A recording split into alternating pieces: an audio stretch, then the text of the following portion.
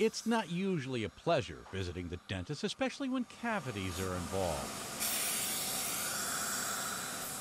But researchers are working with robotics to make sure your fillings can withstand the test of time and keep you out of the dentist chair. I'm going to set that for you now. Traditional fillings are usually a mix of various metals, but new materials like zirconium and porcelain are coming into play more often. Testing these materials is where the chewing robot comes in. Clinical trials last between 2 and 3 years. We can speed it up to 5 to 10 days.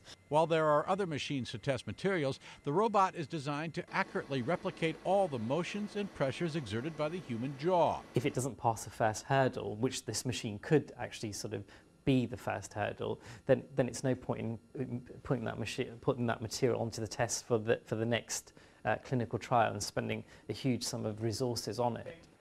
Tina Salmon is one patient who is benefiting from the use of advanced composites. I've been brushing my teeth too hard, so I've brushed away the enamel between the gum and the top of my tooth. So I've had to have that filled in to protect the tooth. So it's really important, especially when they're up by your gum, that it's so sort of cosmetically looks so real and it's not so obvious that it's a filling. That's really important to me.